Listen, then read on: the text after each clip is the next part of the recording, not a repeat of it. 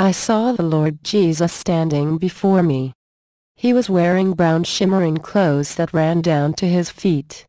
His hair was dark and curly. His skin was tan.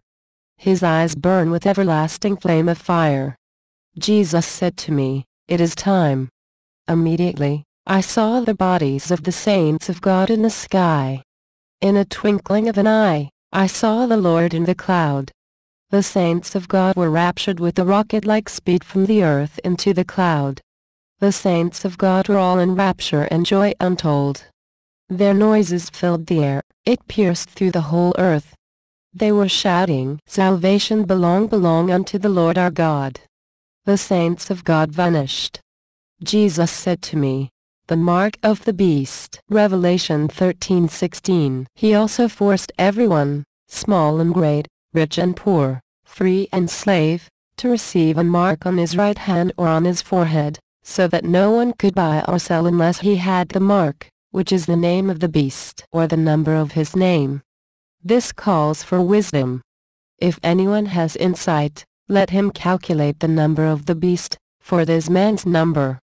His number is 666. The horror of the tribulation then flooded the inhabitants of the earth, mercilessly. Demons unleashed terror upon humans. I saw a woman who was being forced to receive the mark of the beast. She refused. Demons rained several dagger cuts on her face. She was butchered like an animal. Her face was butchered severally, that clusters of blood spilled from her body.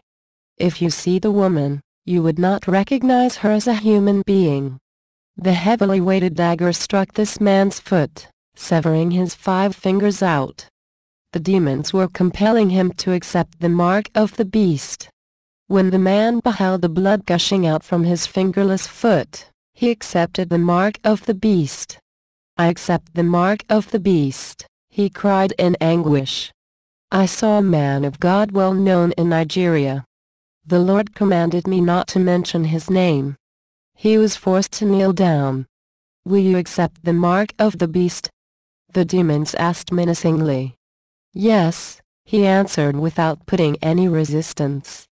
Then a reddish rod was brought. It was pressed upon his forehead. The engraved mark 666 appeared.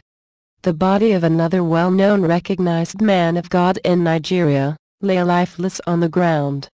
He had been butchered severely, because of his refusal to accept the mark of the beast. A demon came and picked his butchered head, ate the brain from the skull. After refusing to accept the mark of the beast, this white man was daggered many times. The demons bundled him from the staircase down to the ground. He was not dead. He was still breathing through the contracting movement of the air that passed through his esophagus. He was finally daggered again and again and again. The Lord Jesus then said to me, "The tribulation is going to be really terrible. That is why I keep warning my people time without number. I take people to hell and to heaven, so that they can warn my people. Warn my people to see these things, so that they warn my people." Many are thinking that these messages are jokes. Well, let it be known to everyone that God is not a joker.